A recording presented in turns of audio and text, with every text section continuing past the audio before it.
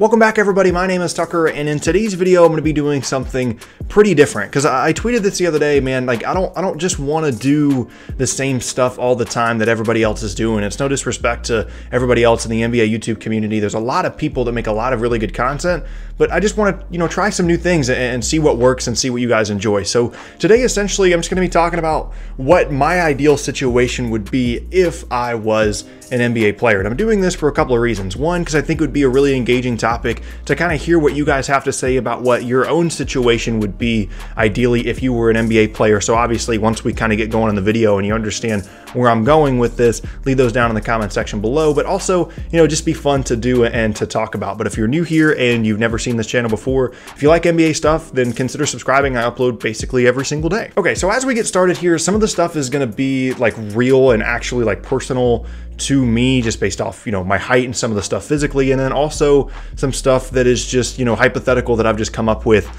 in terms of what my ideal situation would be as an NBA player. And we're just going to go through this in a couple of different categories. The first one is like position / role, right? And there's a lot of different ways to go with this.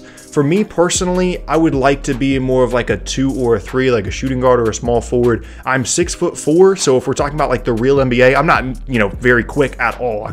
I played a little bit in high school. I wasn't very good, but I'm just too slow, right? But in terms of where I would actually like to be, I'd like to be, kind of a 2 or a 3 because I get a good amount of shots. I can be kind of a secondary ball handler, someone that can be off the ball and be a really good shooter because that's a valuable role. That's a role that is utilized a ton on basically every single team, and is a role that again just provides a lot of value to teams around the league. But this is the interesting part in terms of my role. For me personally, like, I don't want to be the guy. Like, I don't want to be the star player. I don't want to be the guy that's coming down and the offense relies on me to create everything. I'd much rather be an occasional playmaker type guy, but someone that's going to be, off the ball a good amount. So kind of in like a JJ Redick type role, but, a better defender, obviously, someone that actually, contributes a little bit more on the defensive end than what Redick does in real life. But that would be kind of my ideal role. And there's a couple of reasons for that.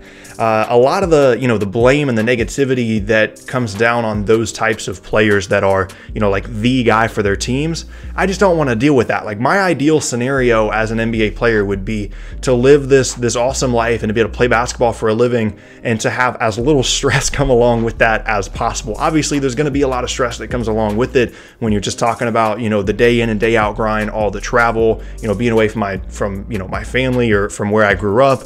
There's a lot of stress that goes into that and the success of the team if things are not going well. So I don't want to add on top of that having to deal with, the distractions of being the guy and all of that pressure. I'd rather just be the guy that you're kicking the ball out to, I'm occasionally making plays. That would be kind of my ideal role as well as position for me personally. And like I said, like, there's plenty of positives about that, and I'm going to get to some negatives of just my whole situation in general here towards the end of the video. But for me personally, like I said, just not having that pressure, understanding what my role is very clearly and very defined on basically any team, right? Just understanding exactly what the team is going to ask from me on a day in, day out basis would limit that stress, and I would live a great life. And I'd, make between like the $7 to $8 to $10 million range as well. So I'd be, very well set up for life. And it's also something that would allow me to have, a longer career, right? It's something that from the time that I come in the league to the time that my career is over for, 10 to 12 years, I'm going to be a really productive and a valuable player so long as I continue to work on my skills and things like that. And that's not something that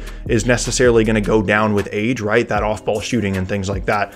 So it allows for, a long earning potential, which is another key for me in terms of, making a good amount of money for a long period of time. And then potentially if I wanted to get into coaching and stuff like that after my career was over, that would be an option, as well as, someone that's not a star player, because typically, those types of players end up becoming coaches more often than like the big stars. Okay, so with that established, the other part of this is where would I want to play, right? Like, if I was just to say this is a team that I would put myself on, it would be, for me personally, it would be the Dallas Mavericks. And there's a couple of reasons for this. One, I think Dallas would be a cool place to live. There's a lot of stuff to do there. There's some tax advantages to living in Dallas as well, or to living in the state of Texas in general. And then the team specifically, like, I would love to play with Luka. He seems like a guy that, is people would want to play for. They have a really nice infrastructure in place with the ownership, as well as Rick Carlisle as coach. They've had a long history of success, and if I was putting myself as a rookie right now in the league, I would line my timeline right along with Luka, and I'm pretty confident that he wouldn't ever go anywhere unless something pretty drastic changes. And I know that I could depend on that and stick with that if I wanted to stay in Dallas my entire career. And again, that's that stability and limiting the stress that I talked about in the beginning of the video. That would be a big deal for me, on top of just the joy of being able to play with someone like that and Kristaps Porzingis. They've got all these other pieces. They're a team, right? Like, they have people with clearly defined roles. They have plenty of role players as well as their stars, and they're a team that has upside moving forward, has moves to make, and should within the next couple of seasons be one of the true championship contenders in the league, as long as Luka and KP stay healthy. And that just seems like one of the better situations for my defined role that you can find across the entire NBA. And having that kind of structure of having those two guys that I know are better than I am, and I know are kind of the focal points of the organization, that eliminates any possibility of me having to be like thrust into a role that I'm not comfortable with, and trying to do too much and trying to do more than what I'm capable of when I'm placing myself in this hypothetical situation. But even with all those positives, the location, being able to play with Luka, being on a team that has a good situation long term, I'm in a role that I'm happy with, making good money, there's not a lot of stress going on there. That doesn't mean that there's not negatives, because in this scenario, I'm allowing myself to realize that changes could be made, and I could be involved in trade talks. And with the specific kind of situation I put myself in, that is more possible for me than it would be had I said I want to be the guy and make $40 million a year. It can happen a lot easier for me to be moved if I'm making $7 to $10 million and I'm a shooter. I would try and make myself as valuable as possible, as long as I continue to be happy in Dallas, to make sure that I stick around, and that's a place that values what I can provide, and I stay, and I don't have to worry about being traded. But that would definitely be a huge negative, and kind of goes against some of the stuff I talked about in the beginning of the video.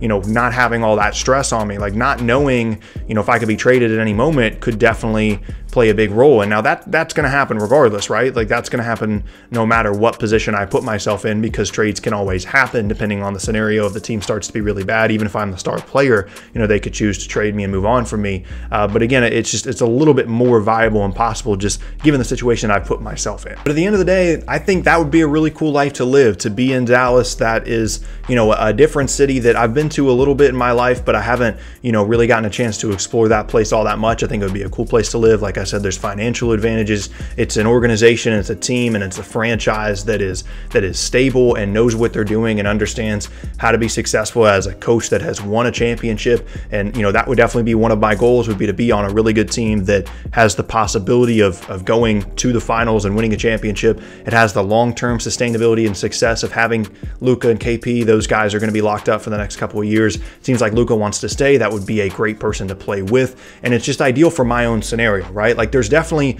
other places around the league that if my situation was different, the role that I put myself in, the monetary amount, the position, if all that stuff was different, there'd definitely be other places that would make a little bit more sense, right? Like, if I wanted to be the guy, the star player, and Luka's here in Dallas, that wouldn't really work for me. But for me personally, again, my goals were to limit stress, to be in a role, in a situation that I enjoy and that I know is going to be sustainable long term. And I think that Dallas and this situation I put myself in would be perfect for me, honestly. And you never know what could happen, right? Things could always change, and maybe it wouldn't work out exactly the way that I would hope, or those two guys aren't going to be as good maybe moving forward as I think that they will be. But just given the success of that franchise historically over the last 20 or so years on a consistent basis, that would be a really cool place for me to be. And there you have it. That is going to be the end of today's video. I thank you all very much for watching. Like I said in the beginning of the video, man, like I want to continue to try different things, and I want to try and do stuff like this that isn't just talking about the NBA specifically all the time, but it's still basketball related stuff. Just want to be a little bit different. I want to involve you guys. I want to see where you guys are at. This is a really cool way to kind of engage with y'all and understand where your thought process is and how different it could be from mine going into this. I really focused on the situation and what kind of life I would live, not just within basketball but outside of it as well. And for some of y'all, maybe the focus would be more on the actual basketball part of it and your happiness with that specific situation. So just kind of understanding the different mindsets is just something that I was really interested in here. And again, I wanted to do something a little bit different. So I appreciate all y'all that, that showed support on this video, and I appreciate you guys. And like I said, my name is Tucker. I thank you all so much for watching. If you missed any of my previous videos, then be sure to check out the boxes on screen. Thanks again, and I'll see you all next time.